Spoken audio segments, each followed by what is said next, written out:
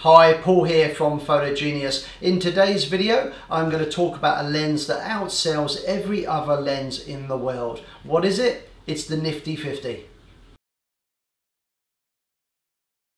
Welcome along. In this video, I'm going to be talking about one particular lens. And this is a lens that, if you're an enthusiastic photographer, you should consider picking up. It's a great lens, and I'm going to be talking about the benefits of this lens, what it can do for us, and the way in which we can use it to affect the look of our photos. So this is the 50mm prime lens, often referred to as the Nifty 50, and this lens is absolutely fantastic for a number of reasons. Now, it's worth mentioning that I'm going to be using Canon and Nikon products to make this video, but if you've got a different camera type, please stick around because the information will also apply to you. You can buy these lenses for lots of different cameras. Maybe you've got a Sony or an Olympus or a Pentax or a Fujifilm camera. If so, stick around, watch the video. Now, my first camera was a film camera, and it had on the front a 50mm fixed lens, exactly the same as this Pentax camera over here. The 50mm fixed lens was pretty much standard kit back in the day. Nowadays, you're more likely to have a digital camera, of course, and the standard kit lens now is pretty much the 18 to 55mm zoom, such as the one we've got on the front of this Nikon D3400. Back to the Nifty 50. Now, you may be unfamiliar with the term prime lens. A prime lens is a lens which is fixed at a particular focal length. It has no zoom. So if you want to get closer to your subject when using a prime lens, you simply move the camera closer to your subject. If, however, you want a wider view or you want to get more in your frame, you take a few steps backwards. Now, if you've got a kit lens like this 18 to 55mm lens on this Nikon, you may be wondering, why am I going to be interested in a 50mm lens if I've already got that covered? This is an 18 to 55mm lens, so you already have that focal length covered.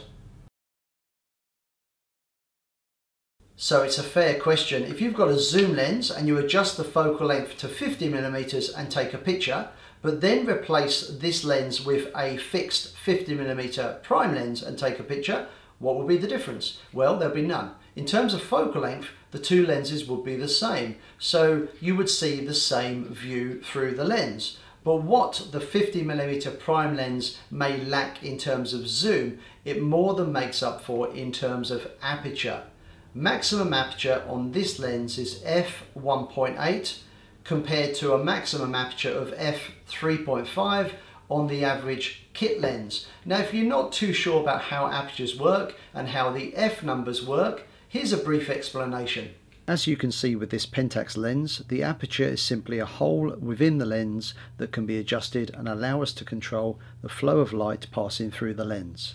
A small aperture, often referred to as closed down, will let less light pass through the lens. This is given a large f number, which you will see displayed on the camera's LCD screen. A good average is around 36, but this will vary depending on the lens. A larger aperture will of course let much more light pass through the lens, and confusingly this is given a smaller f number, which for most kit lenses is around f3.5, but in the case of the Nifty 50 is f1.8. So now we know the 50mm lens has a really wide aperture, but you may be wondering, what is the advantage of having this large aperture? Well, there's two key advantages here. The larger the aperture, the more light we can get down the lens. And this is important because the more light we get down the lens, the faster the shutter speed can be. And this is important when you're doing handheld photography. If we use a faster shutter speed, you're less likely to have handshake ruining your photos. Plus, a large aperture can give us a shallow depth of field. Now, this is photography talk for a blurry background or foreground. And depth of field is controlled by a number of things, including how close you are to your subject and also the focal length of the lens you're using. But aperture is the key one. And having the 50mm prime lens with its maximum aperture of f1.8 is a huge bonus. Now for some really great news. If you shop around, you'll find that the 50mm f1.8 lens is one of the cheapest lenses out there. And if you want to know more, check out the show notes below the video. Just click on show more. So now let's look at 5 good reasons why the Nifty 50 should have a place in your camera bag. Value for money, blurry backgrounds, fantastic performance in low light, as well as being a compact and lightweight lens are just some of the reasons why the Nifty 50 is so popular.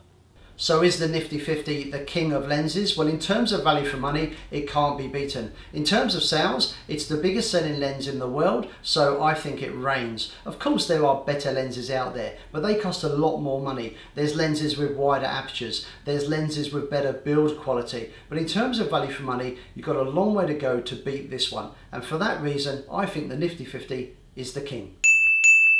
So if you've enjoyed this video, please show us some love and give us a thumbs up and consider subscribing. New videos coming out every single week. Thanks for watching. See ya.